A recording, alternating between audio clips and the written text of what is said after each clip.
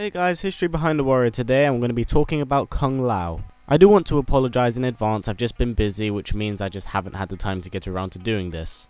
Pre-Mortal Kombat. Kung Lao is one of the last known descendants of the great Kung Lao, a former champion of Mortal Kombat. However, the great Kung Lao was killed 500 years prior to these events by the shoalin prince Goro. Due to the massive legacy that the great Kung Lao had left, Kung Lao then enrolled into the White Lotus Society to train and become just as good as his previous ancestor. Whilst training at the White Lotus Society, he became great friends with another Shaolin monk by the name of Liu Kang. The two would become great friends and in sort of a way brothers. As a nice little twist, we find out that Kung Lao was originally the one to represent the Shaolin monks in the Mortal Kombat tournament. However, he declined, knowing of the consequences of being a champion. As a result, Liu Kang was instead chosen and actually emerged as the winner. Mortal Kombat 2. Kung Lao first appears in Mortal Kombat 2 alongside Liu Kang, where they are attacked by Tarkatans. The reason behind this is because Shao Kahn was angry that Liu Kang had actually won the Mortal Kombat tournament. Therefore, he wanted to create another Mortal Kombat tournament by drawing in the Earthrealm warriors to fight on Outworld's home turf. After defeating the Tarkatan soldiers, Liu Kang and Kung Lao travelled through the portal to Outworld to avenge their fallen Shaolin brothers. Although joining Liu Kang in his quest, Kung Lao's ultimate goal was to actually rebuild the White Lotus Society and the Wushu Academy. Following Shao Kahn's defeat at Liu Kang's hands, the two monks then returned back to Earthrealm and began training a new generation of Shaolin monks. Mortal Kombat 3. With Shao Kahn's invasion of Earthrealm, he had to temporarily stop his plans to reform the White Lotus Society. Eventually, Kung Lao was forced to fight Shao Kahn, the Emperor of Outworld. However, during this confrontation, Kung Lao was apparently killed, giving Liu Kang the rage he needed and motivation to destroy Shao Kahn. After Shao Kahn's defeat, we find out that Kung Lao had actually faked his death. With Outworld driven back, Kung Lao decided not to return back to the Shaolin temples and instead tried to enjoy his life, living a life of peace in respect of the belief of his ancestors. Mortal Kombat 4. Shinnok was released from his amulet. Whilst fighting against Shinnok's forces, word reached him that Goro, the shoalin prince who had killed the great Kung Lao centuries before, was still alive. After Shinnok's defeat, Kung Lao confronted Goro and fought him in one-on-one combat. With each of them striking blow for blow and not backing down, the two warriors then shook hands, saying that their feud was finally over. Mortal Kombat Deadly Alliance.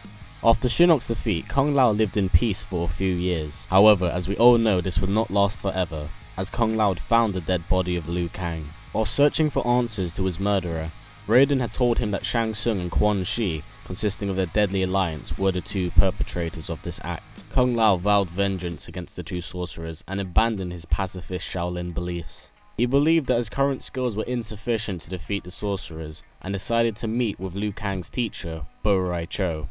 Bo Rai Cho trained Kung Lao for a short time, teaching him the whirlwind kick. After mastering this maneuver, they joined the other warriors in the assault against the two sorcerers. Kung Lao would not rest until he avenged Liu Kang. Mortal Kombat Deception. The assault against the sorcerers did not go well at all. Kung Lao had actually been killed in the battle alongside most of the other Earthrealm warriors. This in turn left Raiden to fight against the Deadly Alliance alone. But even the Thunder God could not stand against the two sorcerers. As they were going to kill Raiden, the Dragon King Onaga emerged and was revealed to still be alive. This would later result in Raiden actually sacrificing his own life in hopes of destroying the Dragon King.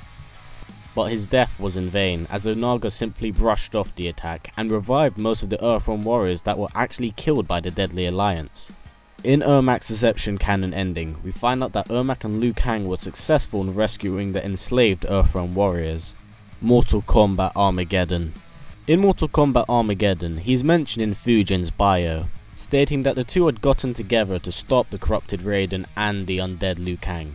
Just in case you guys didn't know, at this point Liu Kang's body and spirit got separated and Liu Kang's body went on a crazy rampage because Raiden went all evil and stuff and made him kill people for the sake of killing people, and Raiden became corrupted upon his reanimation. Anyway, back to the story. It is then stated in Fujin's bio that if there was no way to revert the two corrupted warriors back to normal, both he and Kung Lao would then be forced to kill both of them.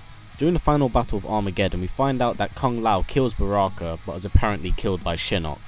I no doubt have someone in the comments saying, hey, you missed out Shaolin monks. Well, I hate to be the bearer of bad news, but Shaolin Monks is actually a non-canon game. It's a retelling of Mortal Kombat 2 that goes off in its own direction. And as you guys know, I'm not sure if there's any new viewers, but I only cover canon stuff. And unfortunately, as much as everyone loves Shaolin Monks, I will not be covering it in this. Mortal Kombat 9. Kung Lao in this comes along as a little bit more brash and bold than his other counterpart. And we also find out that Kung Lao is actually jealous because in the original timeline, Kung Lao was picked. However, in this timeline, Liu Kang was picked and Kung Lao is actually jealous. Due to his jealousy, Kung Lao actually breaks into the Mortal Kombat tournament disguised as one of Shang Tsung's guards. This would lead the brash Shaolin warrior to fight off against Scorpion, but he's quickly defeated by the Wraith. After Liu Kang's victory of Shang Tsung, Kung Lao joined Sonya, Jax and Johnny Cage to watch Liu Kang be awarded a medal for his victory at the ceremony held at the Wushu Academy. The celebration was short-lived, as Shang Tsung had summoned a portal to allow Tarkatan hordes to invade the Wushu Academy, kidnapping Sonya and attacking many of the Shaolin monks. Raiden then received the vision of Liu Kang defeating Shao Kahn at the Outworld tournament, in which then Raiden accepted the tournament challenge, believing that all would go well and that he could prevent Armageddon. Kung Lao and Liu Kang was sent by Raiden to free their fellow Shaolin, whilst Raiden, Cage and Jax went to meet Shao Kahn and Shang Tsung. They then all regroup at the Wastelands, where they are then informed by Jade of Kitana's execution. Kung Lao and Liu Kang travel to the tower where Kitana is imprisoned in. Kung Lao and Liu Kang are confronted by Shiva and Noob Saibot, who told him that Kitana has been relocated. Kung Lao then proceeds to fight and defeat Noob Saibot. After defeating Noob, Kung Lao notices a familiar presence about Noob. After stating this, he looks at Liu Kang who is fighting Shiva, stating that 4 arms against 2 is hardly fair. At that moment, Goro arrives, wanting revenge against Liu Kang for his defeat in the previous Mortal Kombat tournament. Kung Lao challenges and defeats his ancestor's killer, who then reveals to them Kitana's location. Goro then informs the 2 Shaolin that she has been taken to the Colosseum, where she has no doubt been executed. Out of frustration, Liu Kang knocks out Goro, however Kung Lao still says there is time and is the voice of reason. The 2 then travel to the Colosseum where they see Kitana chained up. Liu Kang would go to Kitana's aid, not willing to take part in the tournament due to Raiden thinking Liu Kang was not the one who was supposed to defeat Shao Kahn. With all the Earthrealm warriors eliminated from the tournament, Raiden believed that Kung Lao could be the one that should win the tournament. This would then lead Kung Lao to step up to the plate of being known as he who must win. Kung Lao then participates in the tournament, first fighting off against Shang Tsung and Quan Chi and managing to defeat them both. After defeating the Deadly Alliance, he fights Kintaro and defeats him too. Hearing the boos from the crowd, Kung Lao takes his hat off and begins mocking them. This would then give Shao Kahn the opportunity to sneak up behind Kung Lao and snap his neck, giving Liu Kang the rage and anger he needed to seemingly kill Shao Kahn.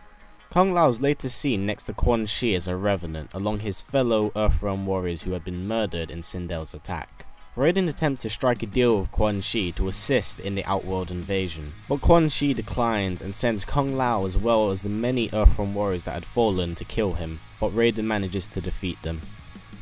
Mortal Kombat X. Kung Lao's first actual appearance in Mortal Kombat X is chronologically 25 years before it when Shao Kahn was having his second tournament. He is seen travelling with Liu Kang and Raiden to free Shaolin monks who were captured by Baraka's Tarkatan horde when they assaulted the Wushu Academy. The 3 of them then ambush the Tarkatan horde. Raiden goes off to fight Baraka and Devora whilst Kung Lao and Liu Kang fight with the Tarkatan hordes along the way. Raiden then defeats Baraka and Devora and leaves Kung Lao and Liu Kang to deal with rescuing the monks, but tells them to join him in the Mortal Kombat tournament after they have finished. Back in present time, we see that Kung Lao is still a revenant of Quan Chi, alongside Liu Kang, Sindel and Kitana. Quan Chi and the revenants then travel to the fortress to await for Devora with Shinnok's amulet. However, on their journey, they are ambushed by the special forces consisting of Jax, Kenshi and Serena. As they slowly push through, Liu Kang escorts Quan Chi whilst Kung Lao fights off Jax. Kung Lao tells Jax to go back into retirement, but he does not comply. The 2 of them then fight, but Jax emerges as the victor. Kung Lao is next seen when Shinnok is released from his amulet alongside Liu Kang, Kitana, Sindel and Smoke, where they all pledge their allegiance to the fallen Elder God. Kung Lao then appears at the Sky Temple where he escorts Shinnok to corrupt the Jinsei. Raiden attempts to stop them but is surrounded by the Revenant servants. They begin teasing Raiden until eventually he is sick and tired of it and begins fighting them off. Raiden's temporarily overpowered by them, but is able to shock most of the revenants except Kung Lao. Raiden orders Kung Lao to stop, but the latter tells Raiden that he serves Shinnok and the Netherrealm now. Raiden attempts to reach out to Kung Lao and recalls that he only serves him because of his death by Shao Kahn's hands, in which Kung Lao retorts by saying Raiden allowed his death and he will not be so passive in Raiden's demise.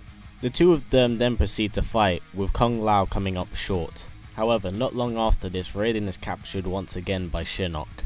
Lao is then next seen when Cassie Cage and her team arrive at the Sky Temple. Kung Lao is seen talking with Smoke and Liu Kang, discussing about how they will invade the heavens. Kung Lao, Liu Kang and Smoke then leave to try and find Raiden's portal. After they have left, this leaves Kitana and Sindel alone, allowing Cassie's team to attack them. It's not too far after Kitana and Sindel are defeated that they return. After seeing that their fellow revenants have been defeated, they then pursue and attack Jackie and Takeda, who offer to stay back and fight off the dead revenants. After Shinnok's defeat, Kung Lao along with the other revenants retreat to the Netherrealm. It is unknown as what happened afterwards, but it's most likely that he continues to be a revenant. And that's Kung Lao's history, guys. I hope you enjoyed it. I can't play as Kung Lao to save my life, but I think he's such a goddamn cool character, I had to eventually cover him. Anyway, as always, here's the person who's gonna be on next week. You have no chance, Thunder God. Thunder blots out the sun. You guys wanted him so goddamn bad, so Raiden is definitely gonna be covered this coming week. Anyway guys, you know how it goes, comment, like and subscribe, and I'll see you guys next time.